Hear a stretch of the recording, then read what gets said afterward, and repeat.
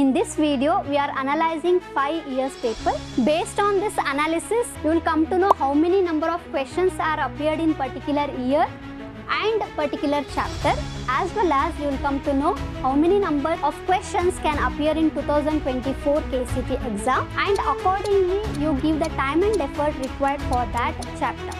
Hello everybody, welcome to Diksha Karnataka. I am Jyothi Sandeep, Mathematics faculty. As we all know, first year will have less weightage compared to second PUC, but you cannot neglect the first year topics because those are the very fundamental which will take you to the second year topics. Okay, so coming to this analysis chapter wise one by one, first year's chapters are like this in the chapter sets.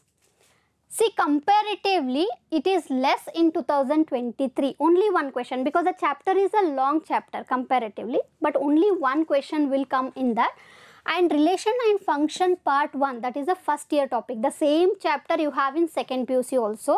There we can expect 3 questions. In this first year topic we are having 2 questions.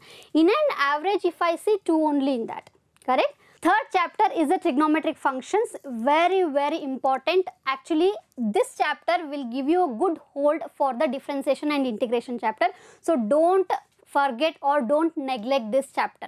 Okay, you have to recall all the concepts what you have in this trigonometric, and I know that only one question it has, see, comparatively it has reduced because concept they have deleted. So this video we are making on the deleted part, right? 2023 is a recent one, so you have to take that analysis more. So in 2022 I know that 4 questions were there, but now only 1. The huge chapter but only 1 question, even though you cannot leave this chapter. Okay, principle of mathematical induction chapter is taken off consistently from 2021. We don't have the questions, even this year the chapter is deleted, so don't worry about that chapter. Next is complex numbers and quadratic equations.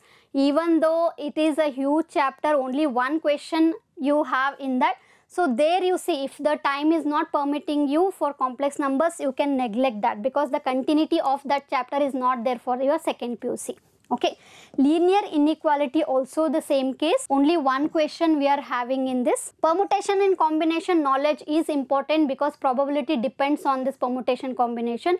So it doesn't matter 1 question or 2 question, chapter is important. So go through that once, it's very easy, and as I told, 1 question in that chapter. Binomial theorem, it is depending on the permutation combination. Okay, continuity of the chapter permutation and combination, and we can expect 1 question from that. Consistently if you see, it has only 1 or 2 questions in entire binomial theorem chapter, and in that also middle term, general term coefficients are the area where you can stress on. So next chapter is sequence and series, the large chapter and a very easy chapter. In an average 2 questions, that too we have 2 concepts in that, AP and GP. Next is very huge, very important topic, that is the straight lines. Straight lines has a lot of concepts involved in that, even though only 1 question will appear from that particular chapter. Conic section and first PUC topic, in that you have circles, parabola, ellipse and hyperbola, but if you see the analysis, only 1 question will appear in from that chapter. And introduction of 3-dimensional geometry is nothing in the first PUC. It has a good weightage in the second year. Okay, first PUC concept hardly something, distance formula and section is there. So you cannot neglect that first PUC 3-dimensional geometry chapter. This limit is important. Derivatives will be there in the second PUC, but limits chapter will be there in the first PUC. You will definitely get 2-3 questions. Okay, average I can tell 2 questions from this chapter. Mathematical induction is a chapter which is taken off this year. This is not there. Yes, 1 question was there in the previous year. This year it is taken off, deleted from your portions. Statistics. Statistics is a large chapter, but 1 question will appear from that. Probability continued part you have in second year. Probability 1, where you have all the basic sample space, all that basic problems.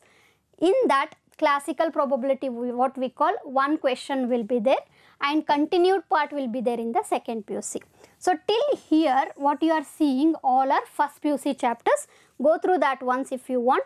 These are all what I told now. These are a first year PUC chapters, and I don't have to repeat that.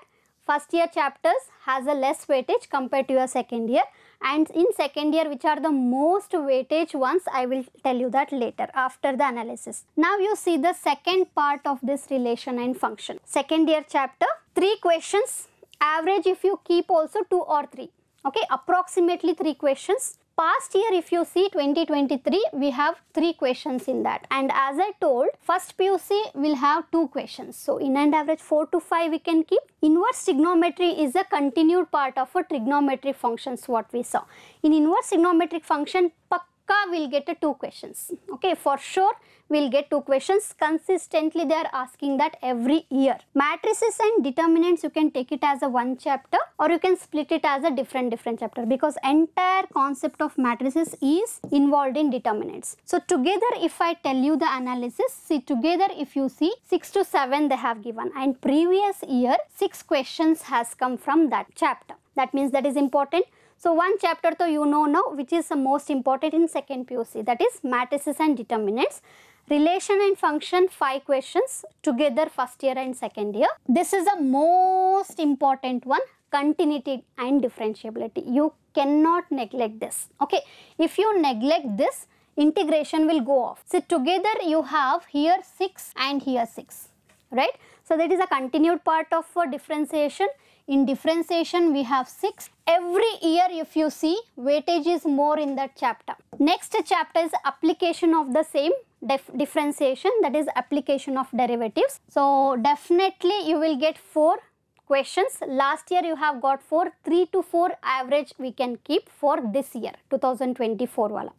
Integration is the second highest, equal to your differentiation. Integration will also have a highest weightage. You see any year, it has a highest weightage, okay. So this year 2023 we have 6 questions from the chapter. It is a huge actually if you see the weightage. Application of integration 2 questions, pakka in the finding area and all. So 2 definite questions will be there. Differential equations. Differential equation is application only, that all that is together integral calculus. So if I total this, so we have 10 questions from this part integral calculus, and if I take the sum of this, here we have 10, right. So at the end you will come to know which are the chapters where I have to give all the effort, all the time required for that chapter, right. Randomly don't open and sit with any chapter. You should start with the chapters which has a more weightage, okay, that demands that much effort, that demands that much time, and you have to give that much time to get a better ranking, okay. Let's see the next one which has a more weightage, vectors and 3 dimension. They are connected, and I will take you together only. I will take the count because vector and 3 dimension is a continued part of that.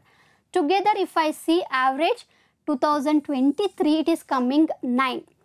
Average if I see it is coming like a 7 to 9, right. So that is having a more weightage. Linear programming hardly anything they will give. So it's a small portion also to know, hardly 1 or 2 questions will be there in that. That's not that important. Probability as I told in the previous one, first PUC 1 question, second PUC you have 2 questions. So average 3 to 4 questions we can expect, right. 2023 they have asked 2 questions, but if you go behind that 22 we have 4 questions here.